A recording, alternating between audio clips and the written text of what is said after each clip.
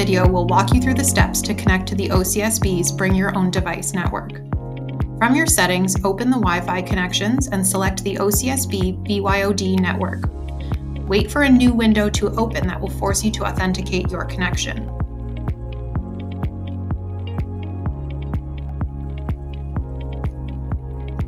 Be sure to use your OCSB Google account and password to authenticate your connection to the BYOD network.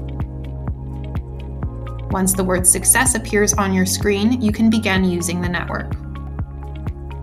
If the authentication window fails to open, or if you notice an error message like this, you will need to re-authenticate.